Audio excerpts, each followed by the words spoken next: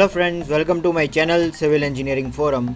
Today we are going to see something about the topic spring under the subject water supply and sanitary engineering. The topic spring is basically connected with the subject hydrology, where we will be studying two different questions. First is what is a spring and second one is what are the different types of spring. So in this case we will be having a detailed discussion regarding these two questions, which will clear all your doubts regarding this topic. And so now we'll be moving towards the first question, which is what is a spring? The natural outflow of groundwater on the surface of the earth is known as spring. Here I have shown a real photograph of a spring, and this is one of the very common type of spring where groundwater naturally comes on the surface of the earth and gets accumulated, or even it may start flowing. But the thing what we need to know here is, why does this groundwater starts to flow on the surface of the earth? So for this I have shown a figure of the common type of a spring over here, which shows that the pervious layer sandwiched between two impervious layers gives rise to the natural spring. So this becomes the technical reason why the spring occurs due to some natural process.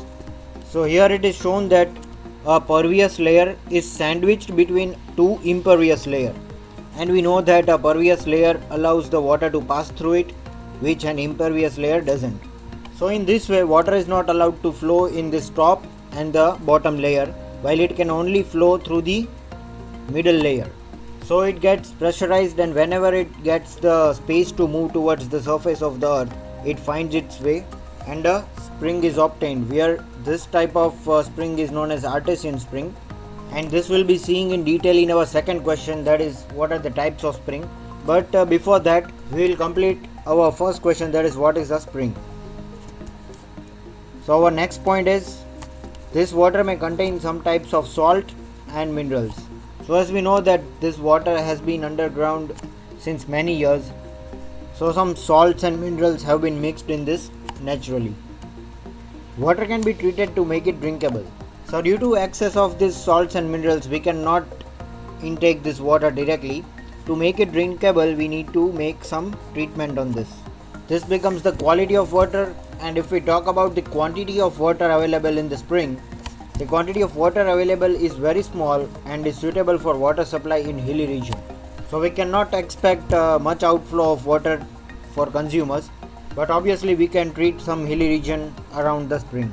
Here again I have shown a real picture of a spring where water has been accumulated in a form of lake, but this water has not came from the rain, and it is a spring water that is obtained from the ground. So then we'll move on to our next question, that is what are the types of spring.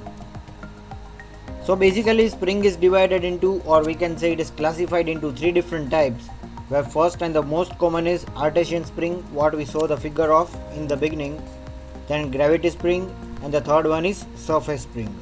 So we'll be moving towards the first type of spring, that is artesian spring. Here we already have discussed regarding this figure.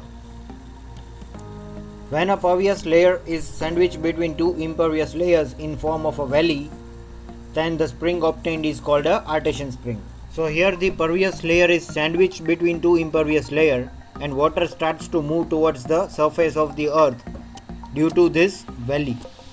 So basically this is the cross-sectional area of a valley, where this water has been pressurized due to the central V portion of a valley, where due to pressure this water finds its way to move towards the surface, and this becomes the artesian spring.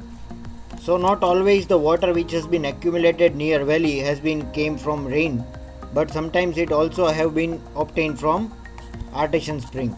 Then the second type of spring is gravity spring. Here I have shown a figure.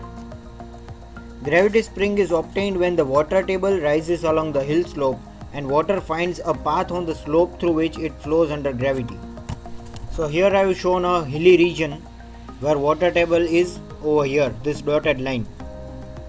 So naturally in rainy season this water table rises on this hilly slope, and sometimes it may so happen that this water may come outside the hill and starts to flow due to the gravity downwards, and this becomes a gravity spring. Discharge of water from such a spring is variable, as water table may rise or fall depending upon the season. That is, the outflow of this water completely depends upon the season, as this water table is dependent on the rainfall. A trench is excavated just below the spring to tap water. So here I have shown a trench which is excavated by us in order to accumulate this water whenever it comes out of this boundary. Then the third and the last type of spring is surface spring. Surface spring comes into existence when subsoil water forms a storage due to the presence of impervious layer in form of a valley. So sometimes this subsoil water naturally gets accumulated on the hill due to the presence of this impervious layer. And this natural accumulation of water is due to the geometry of this impervious layer. And we can even construct a cut-off wall over here to make a reservoir from where we can directly supply the water to the consumer. A cut-off wall constructed on the impervious layer to form a reservoir from where water is supplied to the consumer. So this is the way how we can collect this subsoil water and supply it to the consumer. So friends, this was all about the topic springs under the subject water supply and sanitary engineering, and thank you for watching.